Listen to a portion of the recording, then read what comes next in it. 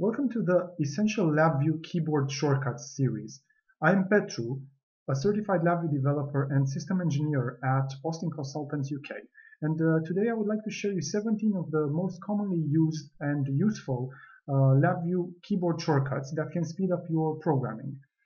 Here in the team at Austin Consultants UK, we use these shortcuts all the time.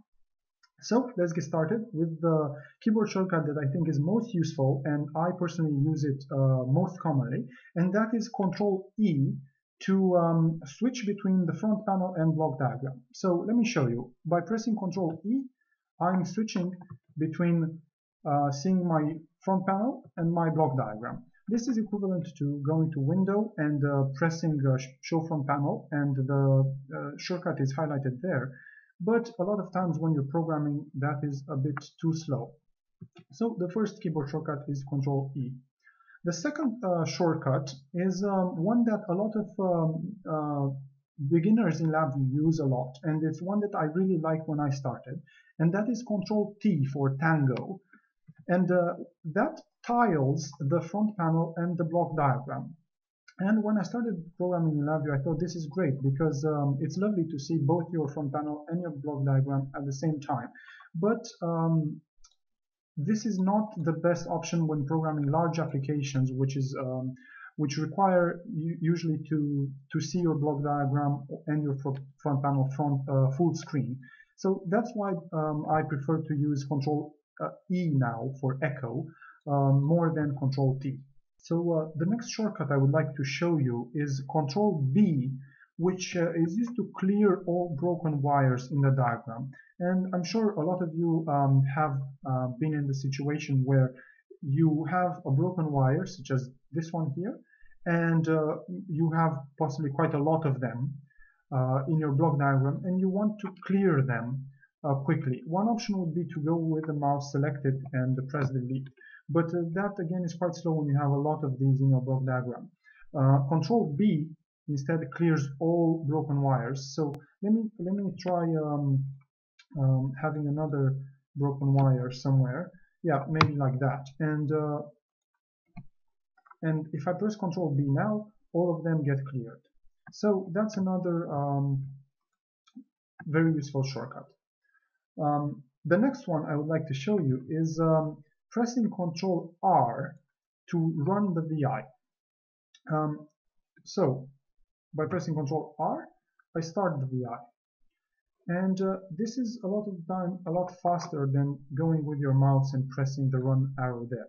They are equivalent, but the shortcut is faster. The next shortcut is the opposite of Ctrl-R in a sense, is that you can use a shortcut to press your stop button. What you can do is right click on the stop button and go to Advanced, Key Navigation,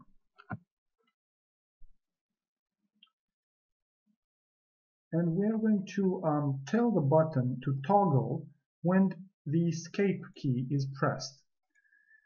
And by doing so, we can now stop the VI without actually pressing the button, but actually by pressing the escape key. And again, this is much more quick because now we can run the VI with Ctrl-R and we stop it with escape. So that is very useful. The next shortcut I would like to show you is related to copying items in LabVIEW. So say I want to duplicate this sign function. I can just hold down the Control key and then drag this item with my mouse. And I can do that while I'm holding the Control key. I can copy items like that. And that is true both on the block diagram and also on the front panel, where I can copy items just like that as well. And you can see this makes life very easy when it comes to copying files. It's quicker than Ctrl-C and Ctrl-V. So that's Control and click and drag. Let's go back to what we had before.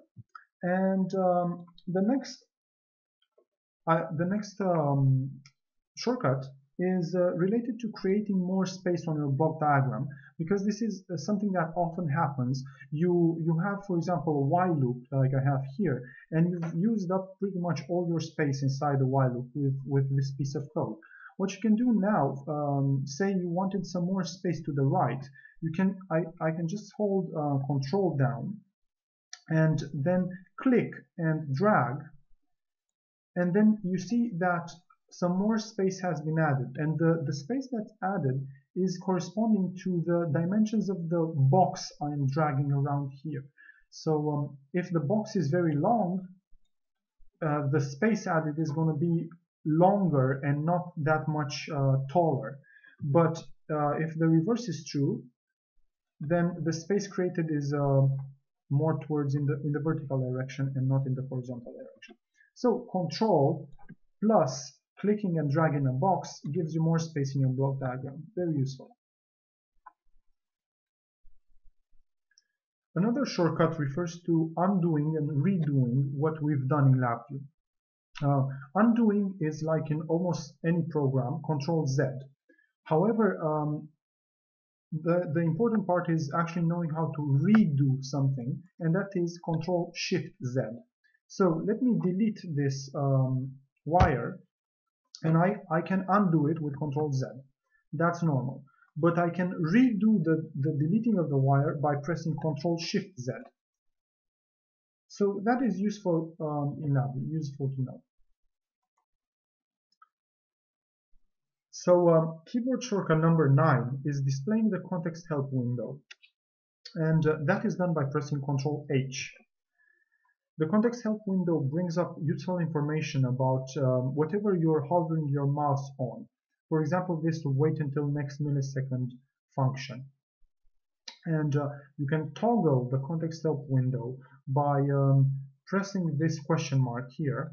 But often you just want to use keyboard shortcuts to do this, and the keyboard shortcut is Ctrl-H. Again, this is something I use all the time. The next keyboard shortcut refers to aligning objects in LabVIEW, and it is Ctrl-Shift-A. Let me show you how it works. Let's say we have a number of these functions, which you often do in LabVIEW. You have a number of things that you would like to align in order to make your block diagram look neater. And usually you select them and you go here and select a type of alignment. Let's say we want to select left edge alignment, so that the left edge of all these objects has been aligned vertically.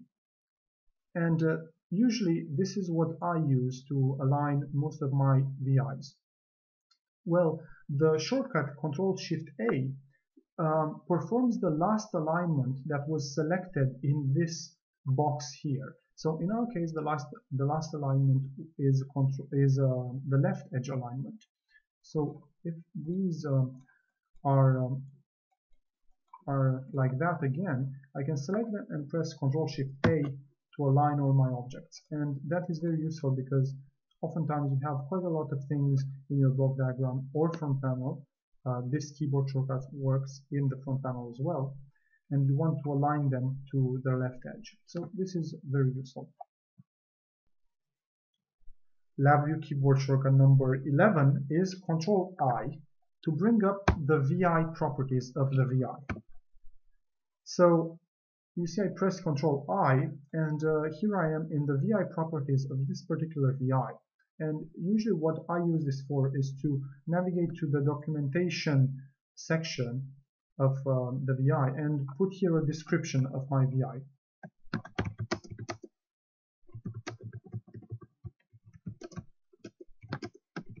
And this is useful because if I bring up context help, the description becomes available when hovering on top of the icon of the VI. So if I use this as a sub-VI in a larger application, I'll know what the sub-VI does if I use context help to see what it does.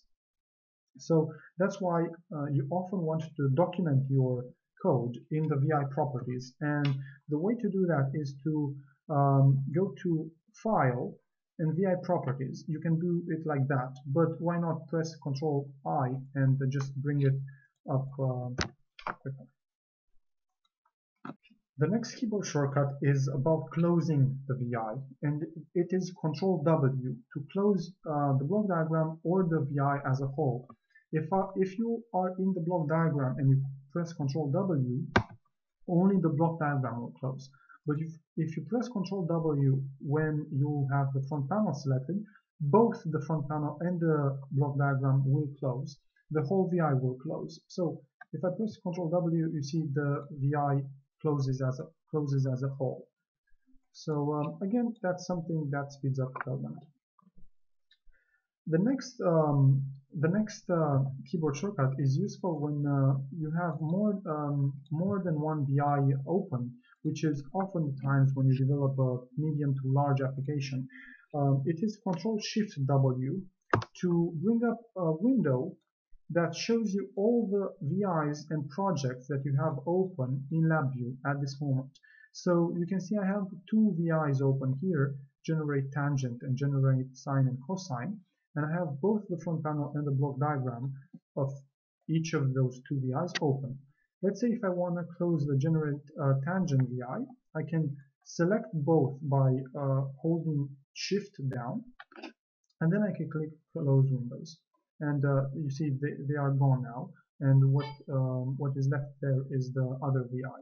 So again, Ctrl-Shift-W is a useful listing of your VIs. Now let's talk about some text editing shortcuts. Well, they're not entirely keyboard shortcuts, but they're kind of useful tips if you want. Because the first one is to double-click to select the whole word in the text that you're trying to edit. So oftentimes you want to delete a word that might be misspelled or something like that. You can just double-click to select it all and delete it or modify it. Another useful trick is to triple-click to select the whole text.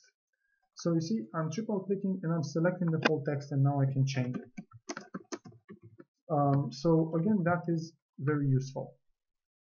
So keyboard shortcut number 16 is related again to editing text, and it's not something unique to LabVIEW, but I thought that some users might still want to know it, is actually when you edit text, you can use the home and end buttons on your keyboard to navigate to the beginning of the row and to the end of the row correspondingly. However, what's cool in LabVIEW is that you can, for example, if my cursor is here, I can use Ctrl-Home to navigate to the beginning of the whole text, not just the line. And I can use Ctrl-End to navigate to the end of the whole text, not just the line. So I think that is useful. You can also use Control and the arrow keys, for example, Control left arrow, to navigate a word at a time. So you see how the cursor moves one word at a time now.